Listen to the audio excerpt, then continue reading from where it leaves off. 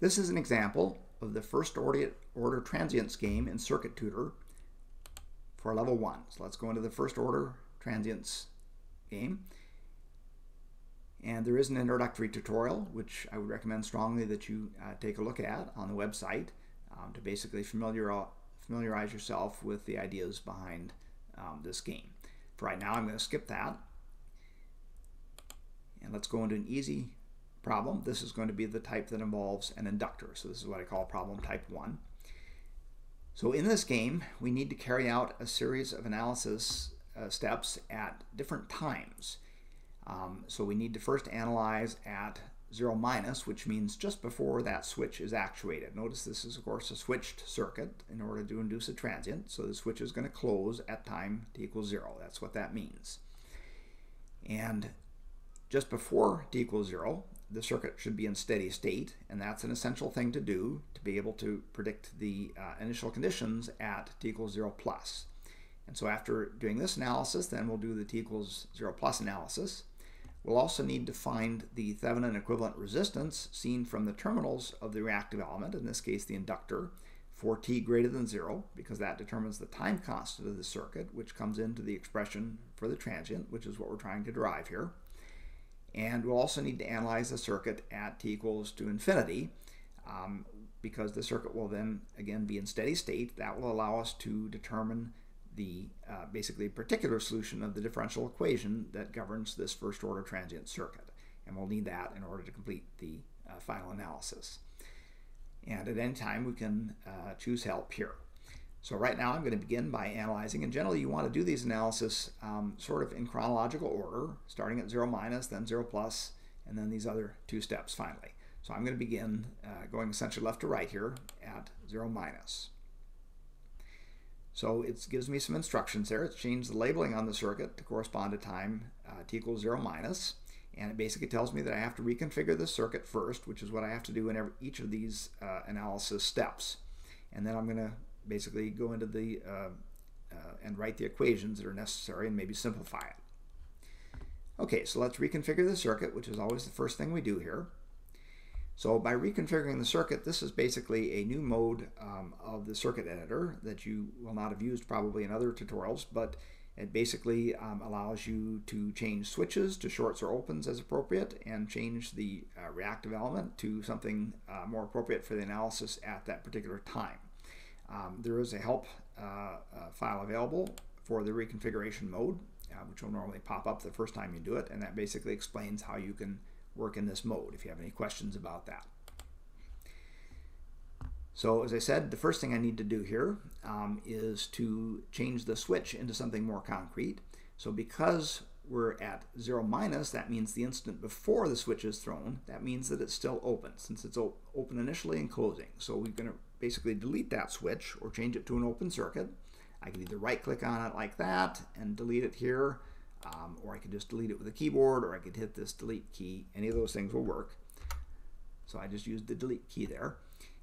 Secondly, again, I want to change this reactive element to be something more appropriate at this particular time at 0 minus.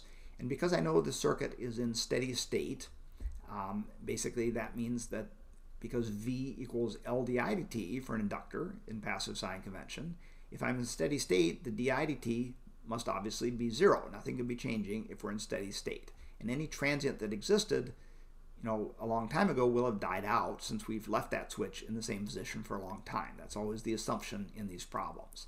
So since we're in steady state, the voltage therefore must be 0, since di dt is 0, and the element with 0 voltage is of course a short circuit. So I'm going to change that to a short circuit by selecting it there as I did, turn it red, and then I'll click on the short circuit button. Or I could have also right-clicked, well I can't do it now, but I could have right-clicked and basically changed it to a short there.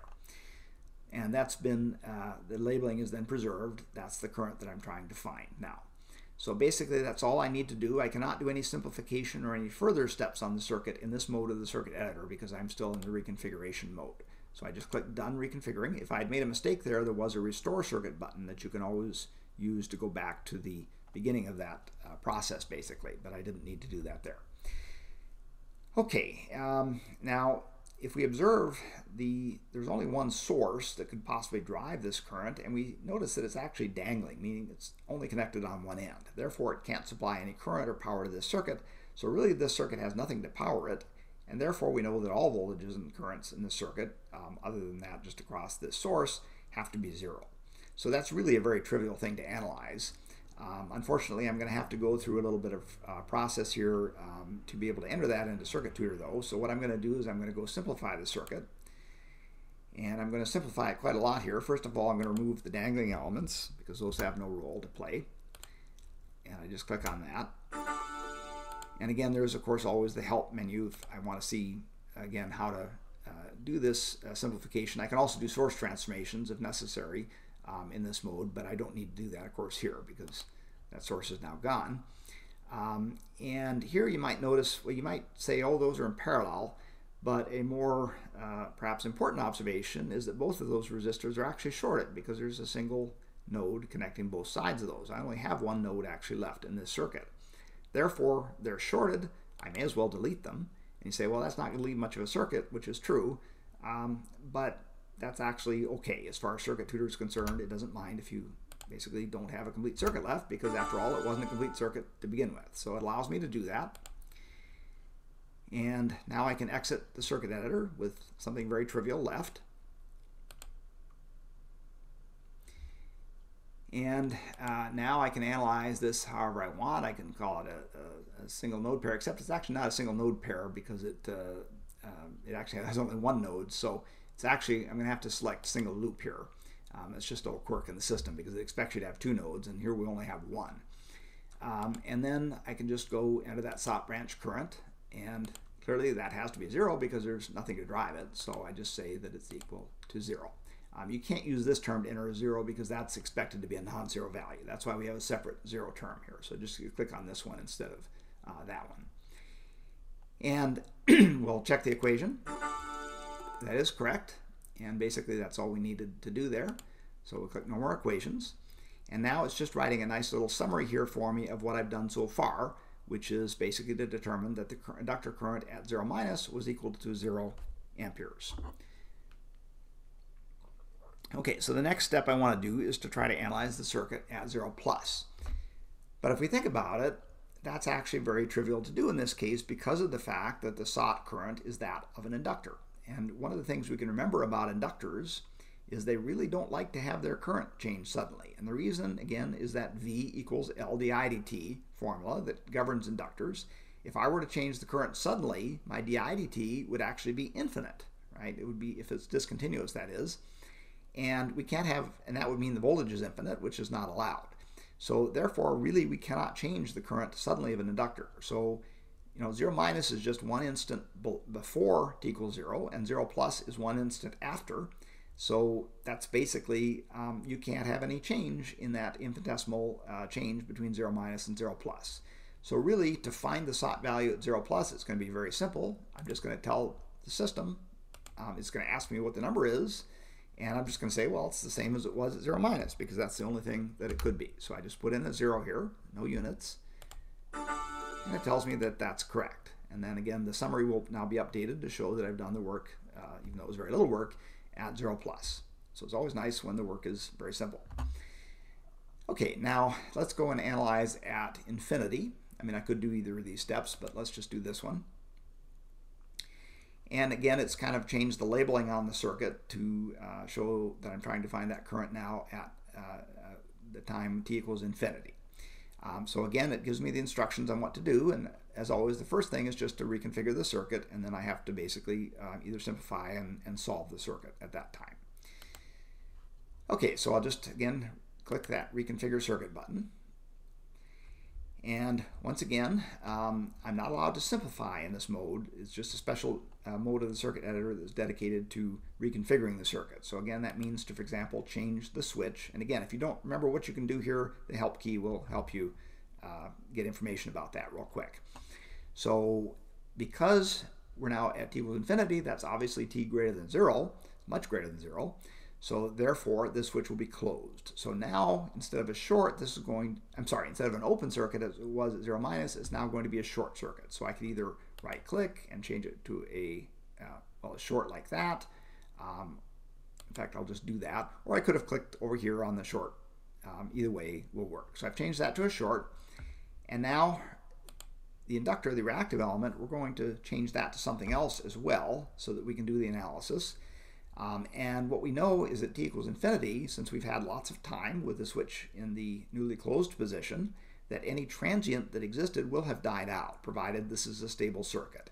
And any circuit that doesn't have dependent sources basically has to be a stable circuit, so we don't need to really worry too much about that. So since we're going to be in steady state, basically what that means is that, again, because V equals L di dt, if you're in steady state, d dt of anything has to be 0, right? Because nothing can change in steady state by definition, so di dt has to be 0, which means that the voltage must be 0. You say, what circuit element has 0 voltage? Well, that's easy. It's just a short circuit. So I just click on that again, and that changes it into a short and preserves the SOT current that I need to calculate. Okay, so that's basically all I can do in the reconfiguration mode. So again, if I made a mistake, I would just click this restore circuit button here, but I don't need to do that now. So I'll just click done. And now this is actually going to be very simple to solve if you think about it, but in order to make it easy to get into one of these solution modes, I'm actually going to simplify the circuit first. So let's go into simplification mode.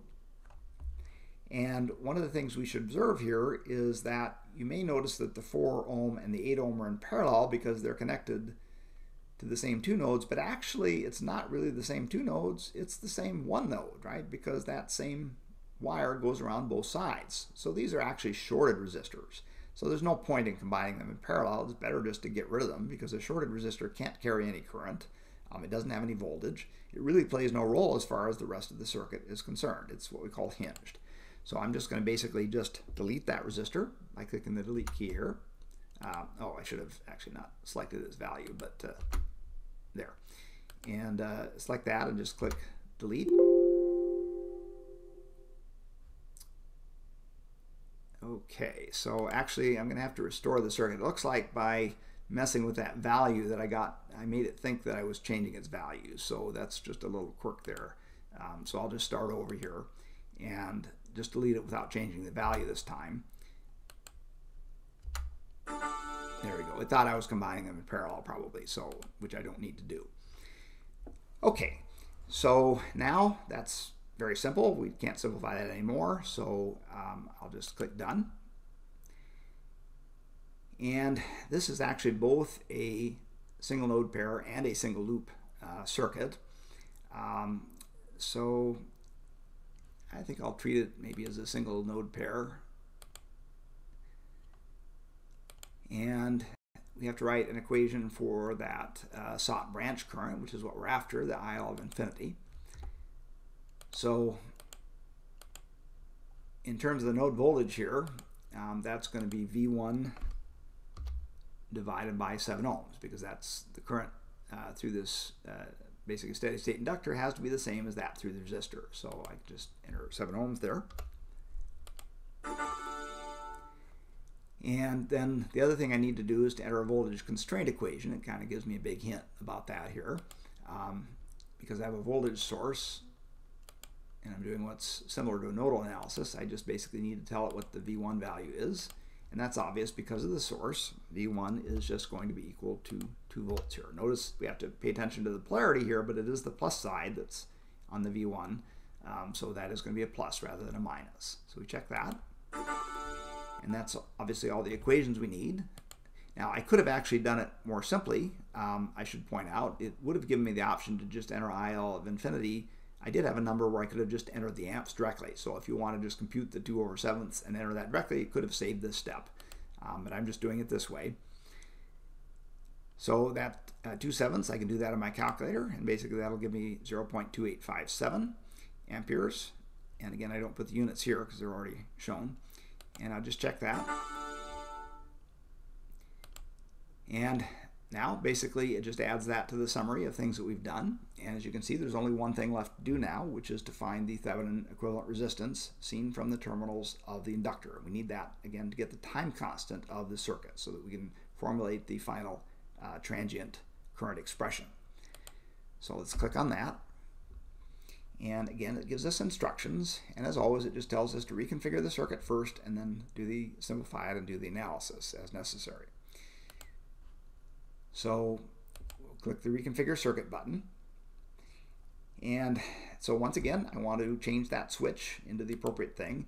And remember that we're interested in the time constant only for t greater than 0. We're not interested in the time constant for t less than 0, which would have involved a different value of our Thevenin, because that transient's already died out, right? We're looking at the one that's initiated by the switch, which closes at t equals 0. So therefore, that transient by definition has to happen, of course, after the effect must come after the cause, so it has to be for t greater than 0. It wouldn't make any sense to worry about what was happening for t less than 0 here.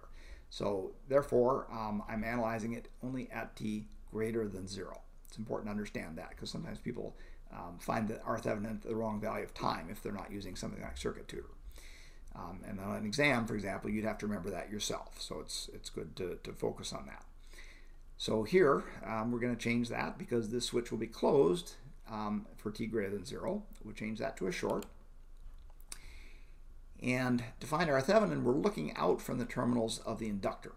So what I'm going to do is select the inductor. I'm going to change it to a set of terminals from which we can measure that resistance. Now, one word of caution there is if there were a dependent source in this circuit, you might remember that to find the Thevenin resistance looking into the terminals for a dependent source, we would have to use a test source. In other words, we'd have to put a voltage source here, maybe a 1-volt voltage source, and find its current. So give it a SOT current, or we could put a current source, say a 1 ampere current source, and a SOT voltage. But in this case, we don't need to do that, and it would certainly be more work to do that, so it's really not necessary. So instead, I'm just going to click on this terminals button here, and that basically will just label it as input terminals that I can look at. Now, normally that's all I can do in a reconfiguration mode, but in this case, for R Thevenin, it does allow you to kill sources, as it notes here as well. So just to save us going back into the circuit editor in the source killing mode, it allows us to do that now. So we know that to find our Thevenin, it's very important to kill all of the independent sources. And that means that we need to change the voltage source to a 0 value source, in other words, to a short circuit. So I'll just click on the short button, which will do that. And then I'm now prepared to find our Thevenin, so I'm done reconfiguring the circuit. Remember, you cannot simplify in this mode. You just have to go back into the circuit editor in a different mode so it knows what you're trying to do. Now, you could just, if you want to compute this value and just enter it, you can do that without even doing any more simplification. I think just to illustrate, I'll go into the circuit editor in simplification mode now. And if we look at this carefully, we notice that there are exactly 2 nodes in the circuit. One is this one at sort of the upper right. It's connected to one side of all 3 resistors, and then there's another node here that's like this, that's connected to the other side of all 3 resistors. So these 3 resistors are clearly in parallel. They're connected to the same pair of nodes, and they have the same voltage. So I just need to combine them in parallel, and I can take my calculator and take 1 over 7 plus 1 over 4 plus 1 over 8, and compute that, and then take the reciprocal of that result. And that will actually give me a value of 1.931, which remember has to always be less than any of the individual resistor values. That's one way of just checking that you didn't punch the wrong button for something or something like that in your calculator. So now to get rid of the other resistors, of course, I have to change them to open circuits, not shorts. If I was shorting them, then I would basically be saying that R Thevenin is 0, which clearly it is not here. So I just hit the delete key to delete that one, and I'll delete this one also. And that leaves the 1 resistor remaining. So basically now I'll check the combination there, which is correct.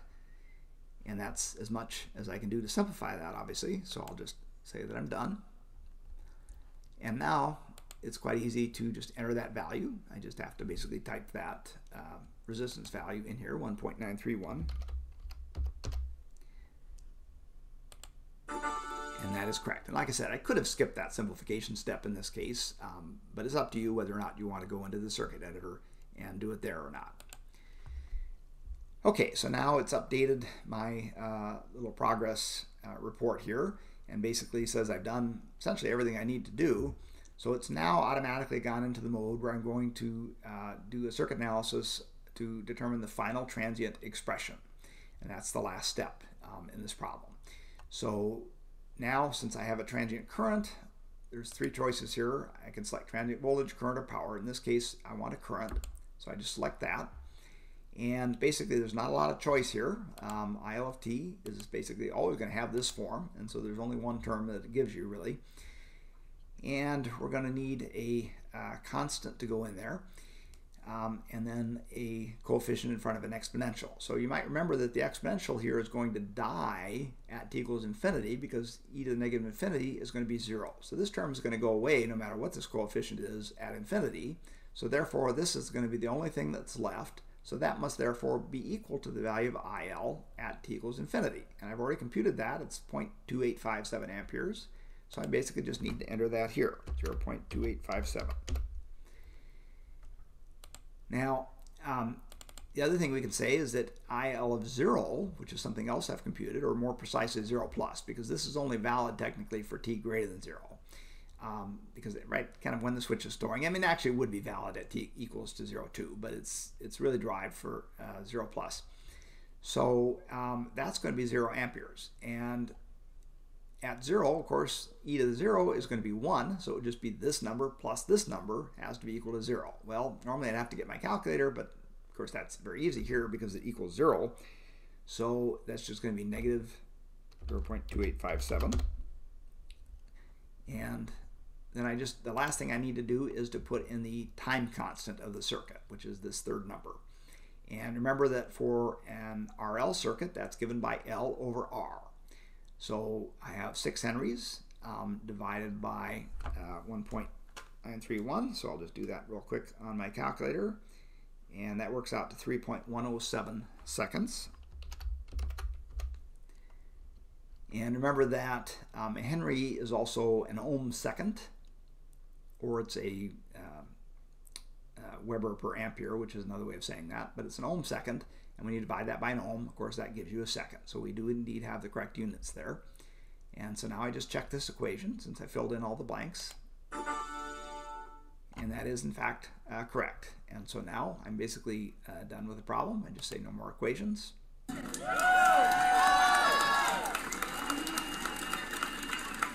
And it does give me the opportunity to view a detailed solution. Now I should point out that if you had ever gotten stuck at some point in this problem, you always have that option to give up, as you do throughout Circuit Tutor, just by clicking the give up button, and it would have shown you the fully worked solution to this problem, and then just giving you another problem that's similar but different. And so you always have that option. Remember, there's no grade penalty ever for giving up. So you have the opportunity to do that, or you can just also look at examples before you even start if you wish to do that. So here it's offering me detailed explanation. I'm just going to show you that. This is similar to what the examples are. It does take a little bit to generate this here because it has a lot of stuff to write on the screen, which is a little bit slow. So we just have to be patient while it's writing its long-winded explanation here. Okay, and so basically it shows you initially just sort of the general strategy is outlined here of how it's going to go about solving the problem. And then it shows you the solution at 0 minus, basically explaining that it's changed the inductor to a short and the switch to an open in this case. And then it shows you that those elements can be removed, and it basically didn't simplify it quite as much as we did, but it did that and did the analysis to determine the 0 current, and then it simplified it again at infinity. It changed the inductor to a short again and the switch to a short circuit now, and then basically went through the analysis here, showing that those resistors could be removed, and again doing something very similar to what we did.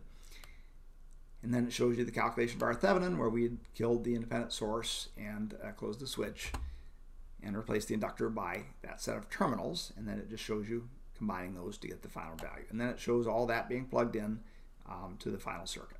So again, you don't have to view, of course, this, but it's there in case you're uncertain about any of the steps in the problem. So that concludes this example at level 1. Thank you.